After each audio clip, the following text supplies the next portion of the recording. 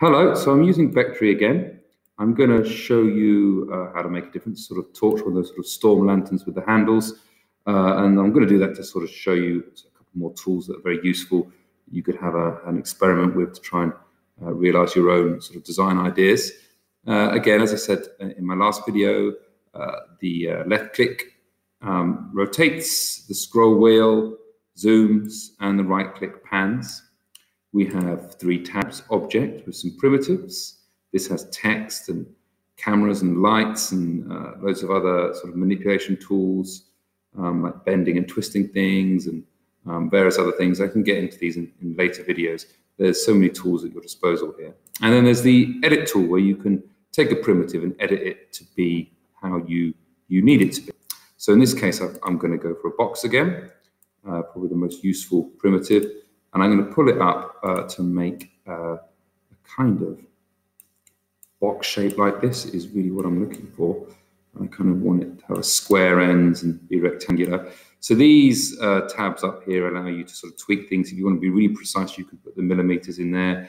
And this is where we did the segments, but I'm not going to put segments on today. And I'll show you why later on. So I'm pretty pleased with that. So I press enter, and then I have my box. So this is the first thing I'm going to show you. So we talked about beveling before, but I didn't talk much about selection. So if you press M, which means marquee, or it's over here in the selection tool, there's Lasso as well. Marquee is really useful because you can draw a box and select the bits that you want.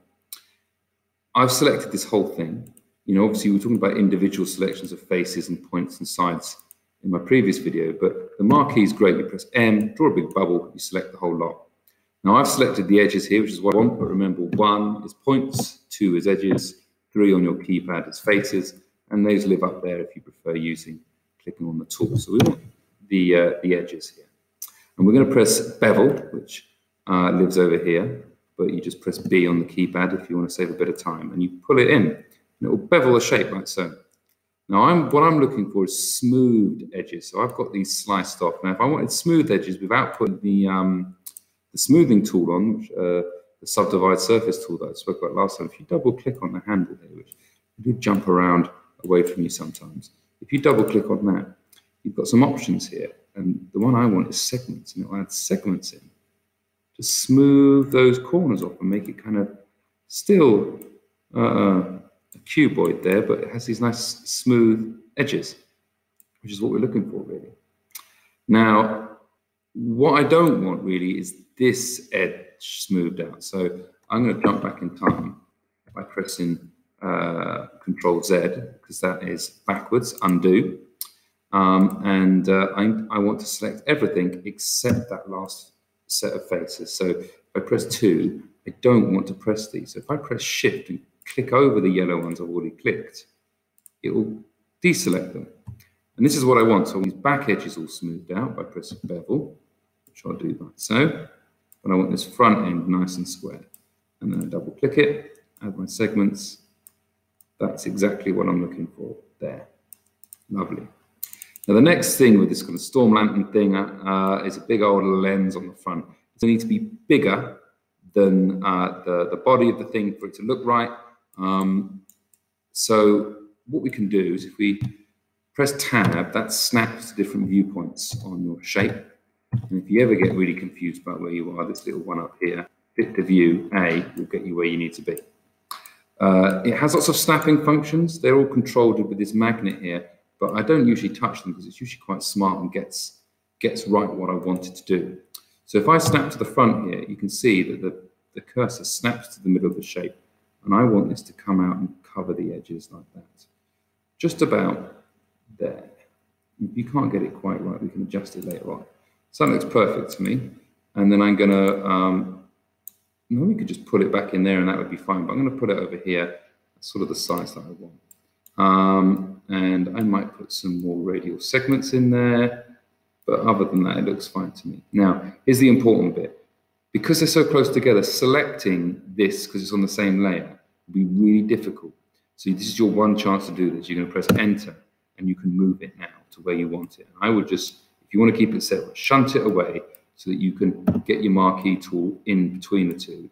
Otherwise, it's kind of stuck on there, and you just got to go back and do it again. So I've got that there. And what I'm going to want to do is join this to this. And there's a tool called the bridging tool that does that. So you're going to stick your cursor, select 3 for the faces. You can stick your cursor in there, press Shift and double click that, and click the waffle. And I've selected that face. I'm going to go in there and select that one as well.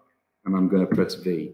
And it's used to connect them together, but recently it just cuts that face out. And what I think it's trying to do is give you a solid face there and a solid face there. So if this happens and you see a red line, it means that your surface model, essentially what this is broken and you can't really use it. There's a little fix over here. If you press this one here, it will cap the end. So we've got this red line.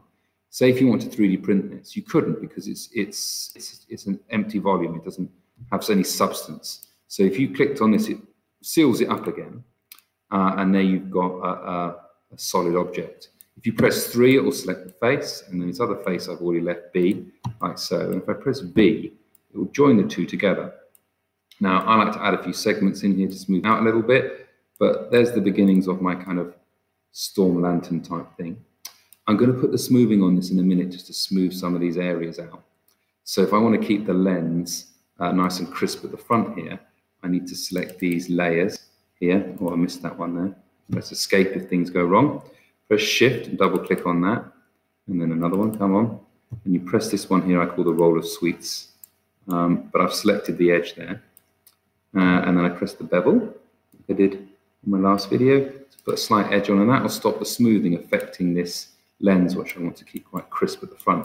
But the rest of it, I want it to sort of blend it in together. Now, to finish this off, I'm going to put a little handle on the top. There's several ways of doing this. I'll do a couple here. So there's the top. I need a face, essentially, to start doing this. Now, because I didn't do it at the beginning, it's kind of hard. I need to sort of draw some shapes in the top of this. The easiest way I found to do this is the cut tool. So if you press C or cut, or it's over here, I can draw some lines across, and it will basically slice up my shape. So these are separate entities. So I can press like that, and I put some cuts in there. Now mine's set to sort of click. Oh, it went a bit wonky there, so we press Control Z. It's designed to sort of click to the squares to keep things all parallel. Have a try. Sometimes it doesn't work for me. I don't know where I'm going wrong, but a bit of perseverance usually gets you there.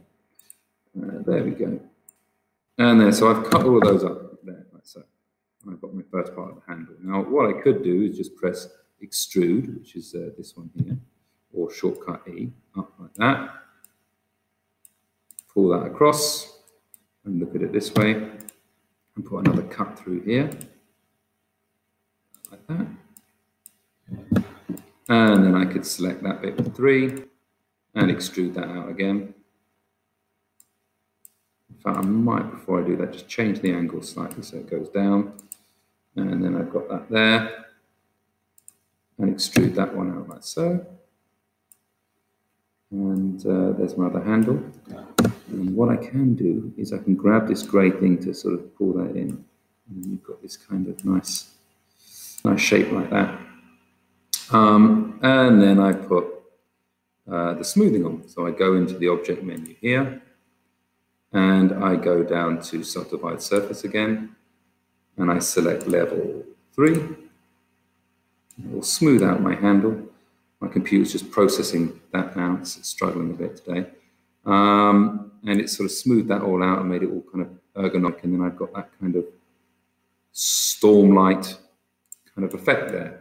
Another thing I could do, if I go back in time by pressing Control Z and undo all my work there, is where I cut that square there before, I'm going to cut another one this end, and I'm going to make a kind of looping handle. So I press Cut here, there. I don't think my cuts are totally straight, but I'm just kind of doing it as a demonstration. If I were to select these two squares by pressing Shift, selecting them both, and then going over to the bridge tool, which is over here, shortcut V, and I can change the strength to make the handle taller, and I can add segments to make it rounder, like so.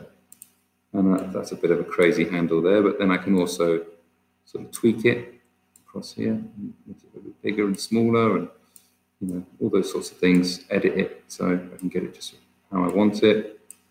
Something like that. if you fit fingers in there, but you get the idea. And then if I were to go then back to the object menu and go to the subdivide surface, the smoothing tool, select that, and then select that, I don't know, 3 again, 2, whatever you're looking for. My computer's going to take a bit of time to process that. It's a bit slow today. There we go. And then you get that sort of shape. So lots of different things you can do with the bridge tool and with the cut tool. And it can sort of really make some interesting designs and give you a very different aesthetic from where we got to last time. And obviously with that first video I showed you, you could add a lens detail, buttons, all those sort of things, add a texture in the library.